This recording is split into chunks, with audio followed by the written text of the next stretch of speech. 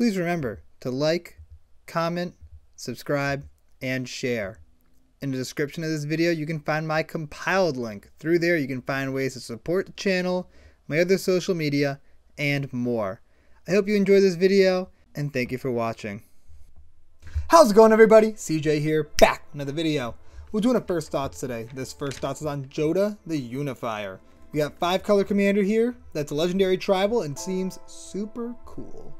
Legendary creatures you control get +X/+X, where X is number of legendary creatures you control. So if you play Jodah, he's automatically getting +1/+1 because you control one legendary creature, being Jodah himself. So he's a 6/6 when he enters, and just all your creatures just keep getting bigger and bigger and bigger. That's super cool. And whenever you cast a legendary spell from your hand, exile cards from the top of your library until you exile a legendary non-land card with lesser mana value. You may cast that card without paying its mana cost, put the rest in the bottom of your library. So it's just legendary cascade. That's super cool. This card's going to be sweet. There's a lot of really fun things you can do with it. The categories we're going to be talking about today are, first, Legendary Matters, because this is going to be a great legendary tribal commander, and a lot of these Legendary Matters cards will seep into other builds that you're going to want to do with Jodah. Then we have a Voltron build. There's a cool Voltron build you can do with this with legendary equipment, so that way you just cascade into more equipment, you just get Jodah really big, have legendary creatures in the periphery to boost Jodah even further, and then just smack for commander damage. That seems like a pretty cool build idea. There's also cards that work well when you cast spells from exile. There's a Superfriends style build to do. There's a Shrines deck that you can build with this. And then a bunch of one-off cards in the 99. So let's just hop straight into this. We're going to start with Legendary Matters cards. First of all, Hero's Podium. Each legendary creature you control gets +X/+X for each other legendary creature you control. I mean, just double it up. That seems amazing. Plus, it can dig deep into your library to net you more legendaries, which is cool. So if you have nothing to do, you just dump some mana into it, pull a legendary out, cast it, cascade, and then have fun. Arvad, Double Lord, seems sweet. Avacyn's Memorial can grant indestructible. You have Kadric. This card's really cool. Legend rule doesn't apply. And whenever you have a legendary creature enter the battlefield, you can create a token copy of it. It gets haste, sacrifice at end of turn. I love that. Bard class seems fantastic for this deck. There's both Sisseys, Captain Sissay and Sissay Weatherlight Captain. Both of those can tutor out whatever legendaries you need. They have Destiny's a nice double anthem. You have Dahada, new Planeswalker, seems perfect for this deck. Drist, along with both the Minsks, are really sweet in this deck because they just give you an extra legendary when they enter. So that just works out really well with the pump effect and any other legendary tribal stuff that you have going on. Ajano's a pretty sweet card for this deck. There's other lands that work really well too, including Shinka and Shizo and Minamo. All of those seem like great includes. Honor Worn Shaku, turn all your legendaries into mana dorks. Seems great. You can do the same thing with Esika. Esika seems like a great card for this deck, plus the bridge is nice. You have Jedit to make tokens. Kamal's Druidic Vow, you can just dump a ton of mana into it and then just drop a million legendary creatures onto the battlefield. Kethis, replay stuff in your graveyard. Kolvori, really cool card here. Loyal Retainers is nice, it can just get you back whatever legendary you need. You have Niambi, which is a pretty cool card. It lets you turn your extra legendaries into card advantage.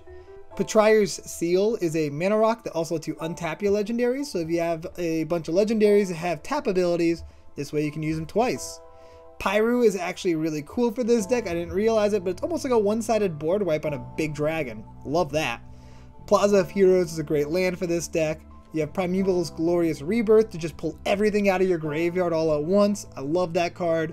One thing that I do in my Legend Tribal Matters deck is I use Tunnel Vision and Primeval's Glorious Rebirth. So I cast Tunnel Vision, naming Primeval's Glorious Rebirth, mill until I hit it. That goes to the top of my library. I draw Primeval's Glorious Rebirth, cast it, boom, everything I just milled comes straight into play. I love that synergy, and that seems like a great include for this deck. You have Ratadrabic, which is a pretty cool card because it just, whenever your legendary creatures die, you get a second version of them that's just a 2/2 zombie, which is pretty decent. Reki, just draw all the cards you want. You have both the Sakashimas, so you can double up on whichever legendary you like best that's in play. Same thing with Spark Double. Search for Glory in time of need can pull out whichever legendaries you really need at the time, along with cards like Thalia's Lancers. Shanid is pretty cool. I like this card, and more card draw, plus the Menace is nice. You have Peregrine Dynamo, because you can have a billion legendaries in this deck, so why not copy some triggers or activated abilities. Untadake is a great land to just ramp you into more legendaries. Urza's Ruinous Blast, it's one-sided board wipe almost. Yoshimaru is going to get pretty big, and it's a 1 mana legend, so that works well with Jodah's first ability. And it's just 1 mana to trigger any of your legendary stuff, which is pretty good. Joira is just more card draw. Wrath, play your stuff at instant speed, seems great. And then Thran Temporal Gateway just lets you cheat stuff into play, which seems fantastic. Next, I'm going to talk about the Voltron build that I thought of for this deck. There's a lot of very good legendary equipment that you can utilize and just cascade from to get more legendary equipment out and just make your Jodah really, really big, along with all the other creatures on the side of him to boost them up even more to just one-shot people.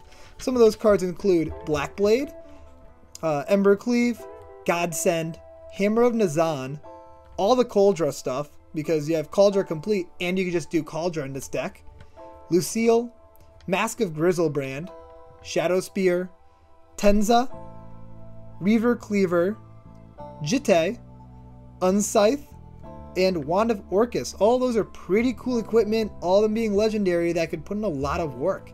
And if you're going to go this route, you should run some cards that synergize well with equipment, including cards like Pure Steel Paladin, Fighter Class. Brunor seems pretty sweet in this deck. It's also legendary. Also legendary, you have Dalichos, which you can use to equip stuff with. Zerda to reduce the costs. Arden, Cheshiro, Danitha, Gallia, Halvar. All of those seem great. Sram is awesome. Stonehewer Giant can pull out whatever equipment you need. Training Grounds, another cost reducer. And Sigardazade. All of that seems great. This seems like it actually could be a really cool commander for a Voltron 5-color deck. You don't see that too often, and this might be one of the better ways to go. It's a 5-color Voltron deck with a legendary sub-theme. I think that's sweet. I think it could be a really, really fun and really neat deck. Next, we're going to talk about cards that work well when you're casting things from exile, because every time you cast a legend, you're going to cast something from exile. You have Faldhorn to make tokens, Passionate Archaeologist to throw some damage around, Wild Magic Sorcerer, add some Cascade. Now Feshni, really cool new card here, Prosper, make treasures, and Vega, draw some extra cards. Now to talk about Super Friends. I think this might be the best 5-color Super Friends commander we have. Every Planeswalker you have is a legendary spell, so when you cast a Planeswalker, you get to flip until you hit your next legendary spell. That seems awesome. Some of the specific synergies you have are Gideons, because Gideons turn themselves into creatures, so when you activate your Gideon and make it a creature, it boosts all your other creatures up, which seems fantastic. You also have cards like Luxior, which can turn your Planeswalkers into creatures, again buffing your stuff. Atraxa, Proliferate, just seems fantastic. You have Karth, another great legendary card that synergizes really well with Planeswalkers. Same thing with Lizelle and Pier to increase those counters. You have all the Oaths, like Oath of Teferi, those cards seem fantastic for this deck. You have Vorinclex, just legendary doubling season. Yeah, that seems amazing in a deck. You have the Chain Veil, which is legendary, perfect.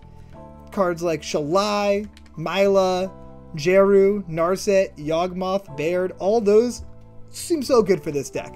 I just wanted to mention the cards that are legendary that synergize well with Super Friends. There's a lot of other cards that work well in Super Friends deck, but specifically for this style deck, you want to lean heavier towards legendary cards, so I kind of tailored the cards I was going to talk about to those.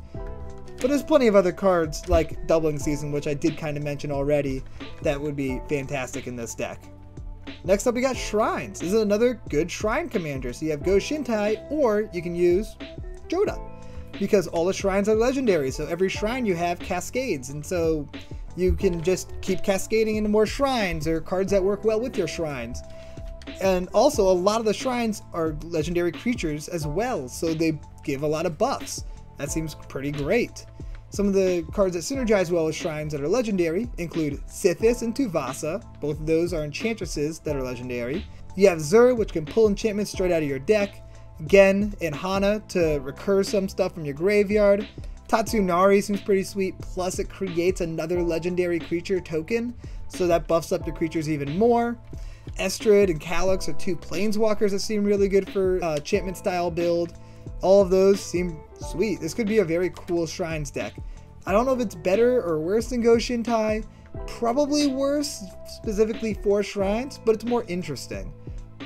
I really think this is going to be a great Super Friends deck, though. I like this as a Super Friends commander a lot. And the last build I want to mention is just favorite cards. You can just throw in all your favorite legendary creatures and just have a blast. Like, there's no reason you need to go as perfect as possible, try to make it as strong as possible. This is the perfect commander to just like jam all of your favorite legends that you haven't had a place to play into one spot and just go nuts with them, because they're going to work pretty well together. I love that. That's one of my favorite things about this commander. Now we're on to the one-off cards. Helm of the Host.